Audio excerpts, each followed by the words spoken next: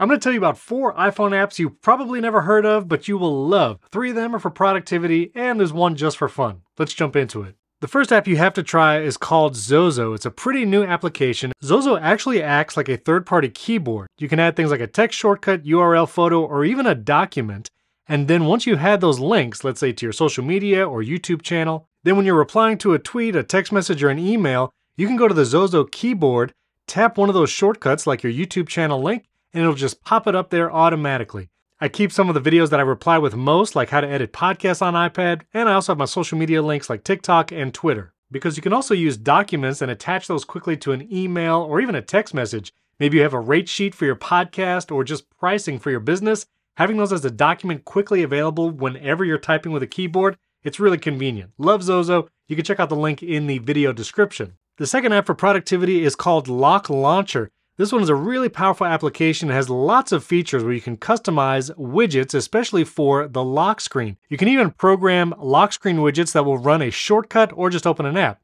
You can add an action here, and then you can choose whether or not you want it to open an app. You can even have it open a website or run a shortcut. Let's say we want this to open Apple Books. I'll choose Apple Apps. We'll go to Books. You can even customize the icon, the title, and the color. You can try to keep it consistent, and then hit Save. Now when you're editing your lock screen and you go to customize it and add a lock screen widget, you can go down to the Lock Launcher app.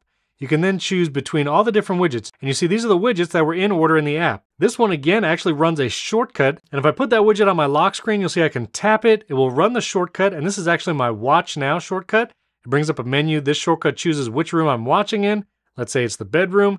It actually wakes that Apple TV, turns on my TV, and then my iPhone is ready to control the Apple TV going to the remote app. Launching shortcuts right from the lock screen, super powerful. It's a lot of fun. So check out Lock Launcher. That link is also in the video description. So let's go to a more just for fun app. This is called Sofa. You may have heard of this one before, but it's a great way to keep track of the things that you want to read, you want to watch, or even board games to play. It has these built-in categories, plus things called the pile and the shelf. And if you're into shortcuts, Sofa has a ton of shortcut actions that you can use to open certain parts of the app, find a list or find items you've added, and a ton more. Again, I even add board games that I want to play with my family later, things to listen to, podcasts or audiobooks, and a new feature they just added to Sofa. So the movies that I want to watch soon, you'll see I can tap one of them, and you can actually scroll down and see where it's streaming, where it's available now. These choices are powered by Just Watch, and so if I really want to learn more, I can tap any of those services. It'll jump me over to the Just Watch page of that specific movie, and I can see all the streaming services it's available to stream on for free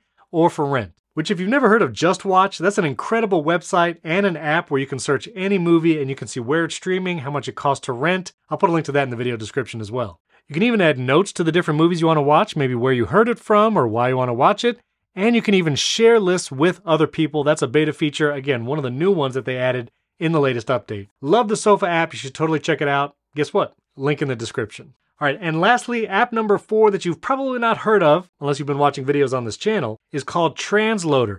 Transloader is an app you can get on iPhone and iPad. What it does is when you come across a link, either on your iPhone or your iPad, and you want to send it to your Mac because it's a download, but it's specifically a Mac download, Transloader can send that link to a Mac at home or at the office, and it will automatically download that thing you sent it. A really powerful way to use it is to actually download videos from the internet using Downy. We have a whole video explaining that process, how you can send a link from the Transloader app on your iPhone, downloads the video file, saves it to your desktop, and via iCloud Drive, then you can get that video right on your iPhone again.